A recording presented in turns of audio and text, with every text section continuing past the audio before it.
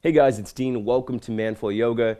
In this video, I'm going to show you a very quick, simple routine that you can use to improve your groin flexibility and mobility. So you don't need to be flexible to do this. You can be a total beginner, no yoga experience required, and you also won't need any equipment for this. To do this, you're going to get on a yoga mat or a surface that doesn't slide. So I wouldn't recommend doing this on a hardwood floor with socks on, but carpet should be okay. Turn your toes slightly in.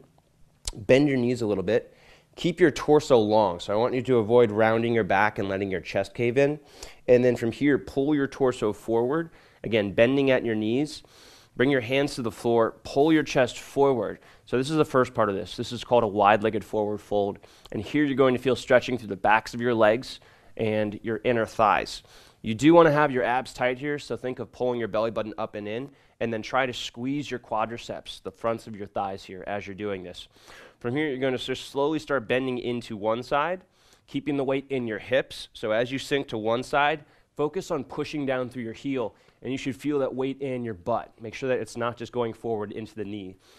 And then inhale back to the middle. Exhale, switch to the other side. Again, pushing down through your heel. You should feel that weight in your butt. And then you're just going to go back and forth like that. So kind of working into your groin mobility, keeping your chest upright. Make sure that your lower back isn't popping up above your hips and you're not rounding your back. So you want to think aiming your sternum, that bone in the front of your heart. You want to think aiming that bone forward. And then moving just kind of back and forth here.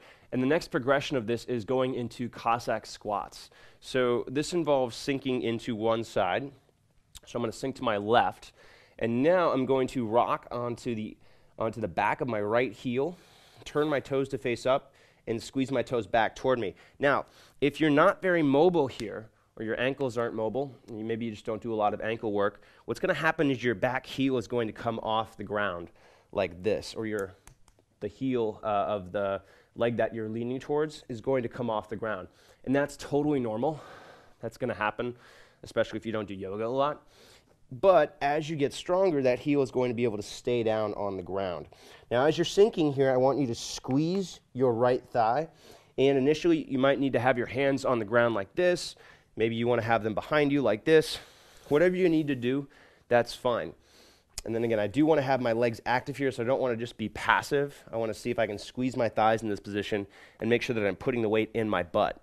And then I'm going to switch to the other side, sinking over to my right leg. The toes can turn slightly out, but I don't want you to turn them way to the outside. So you shouldn't be bending into it like this. All right, the toes can face slightly out though. Driving down through your heels, weight in your hips, and then shifting to the back of your left heel now, squeezing your left thigh, allowing your hips to sink toward the ground. Again, weight in the hips, so you should feel your butt working. The easiest way to do that is to drive down through your heel, and then switching back to the other side. So you can continue through this, maybe doing 3 to 5 reps total on each side, holding for 10 to 20 seconds. Just make sure that you don't have any pain as you're doing this. If you do have pain, then don't go as deep and focus on getting the weight in your butt and using your hips, not putting the weight in your knees. And again, as you do this, you're going to notice that you can get deeper every time. It might feel a little bit smoother as you progress and as you do this over time. The cool thing about this is it actually gets better the first time you do it. So as you do these reps, just kind of going back and forth like you see me doing, it's going to feel better every rep. And then I would do that, again, 3 to 5 reps per side.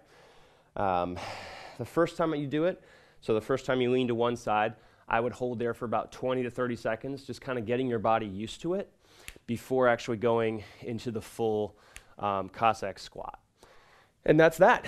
So you guys can do this every day if you want to. I recommend doing it, you can do it in the morning, you can do it in the evening.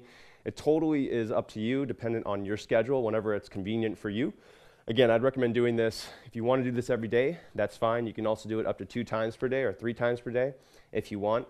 This isn't too demanding on the body, but it does take a lot of mobility to do, so don't be discouraged if you can't quite go as deep as you want to at first.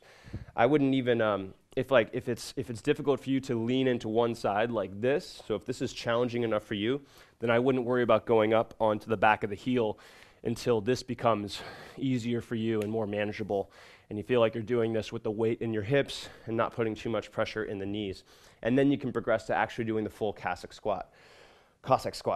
Excuse me. And that's that. So I'm on YouTube, Instagram, and Facebook. Make sure to follow me there for content like this. Put it out very regularly. And if you like this video, make sure to like it, comment, and share. And if you want to learn more about what I do with Manful Yoga, you're looking for a full program, maybe on hip mobility or something to work on your flexibility, strength, balance, I've got tons of training programs on my website at manfulyoga.com. You can check that out there. All right, guys, thanks for watching. Again, I hope you found this useful, and I'll see you on the next video.